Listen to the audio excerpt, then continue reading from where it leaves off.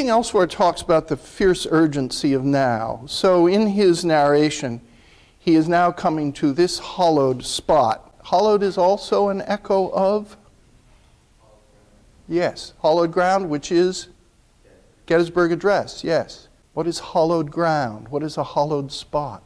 So it's like sacred? Yes, made sacred, made holy in some way.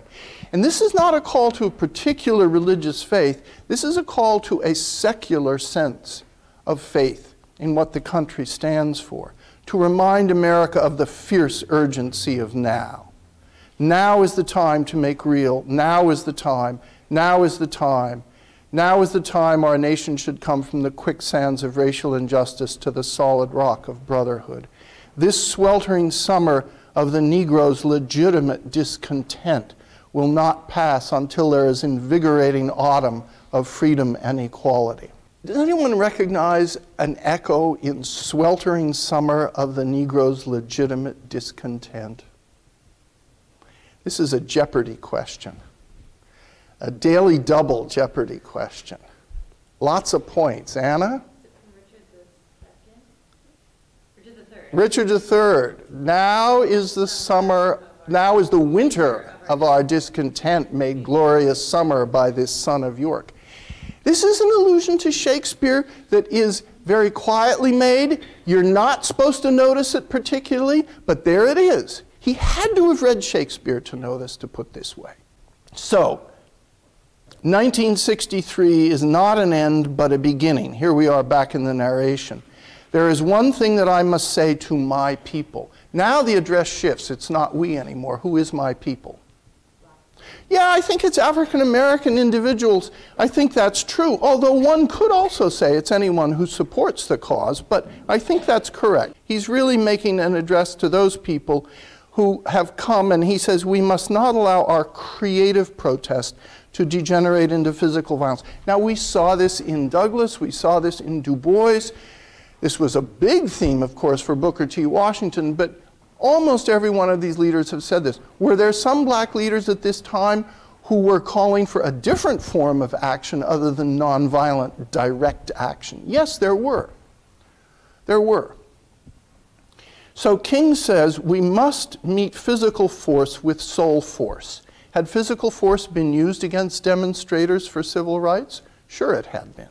Just physical force of the dogs let loose on demonstrators, the high-pressure fire hoses that broke people's bones when they were turned on them, the really vicious kind of violence that Bull Connor and others used to suppress, let alone some of the more private violence that was not at the hands of the authorities, but at the hands of individuals.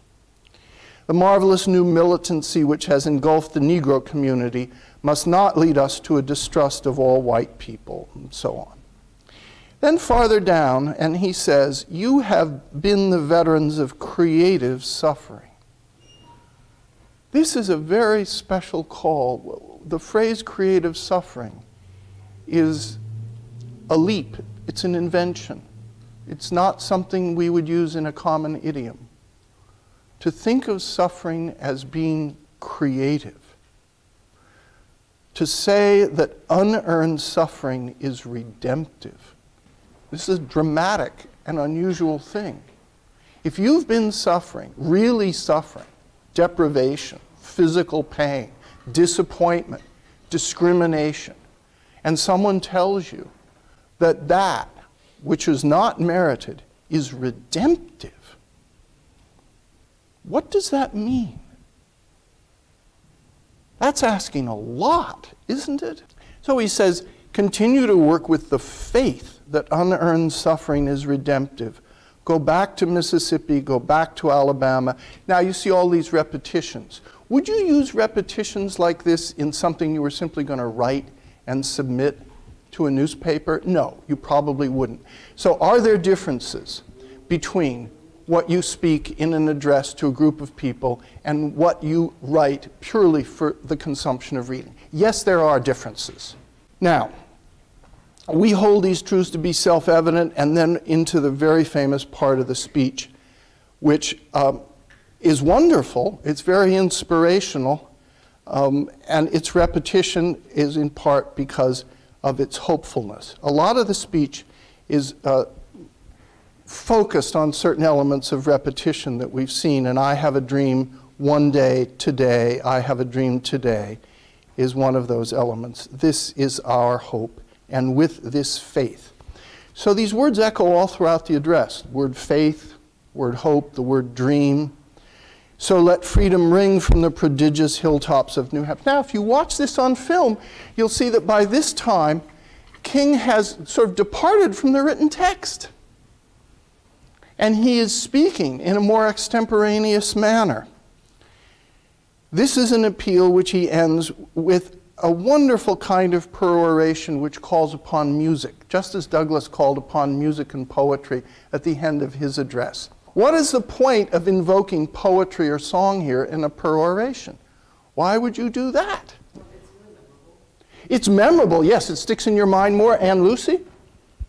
It also just creates like a feeling of unity among the crowd. Yes, it's a feeling of unity, and it's feeling. It's both. Music has an emotive power to it. I mean, any decent music does have an emotive power to it. So it gives you feeling, and it gives you solidarity.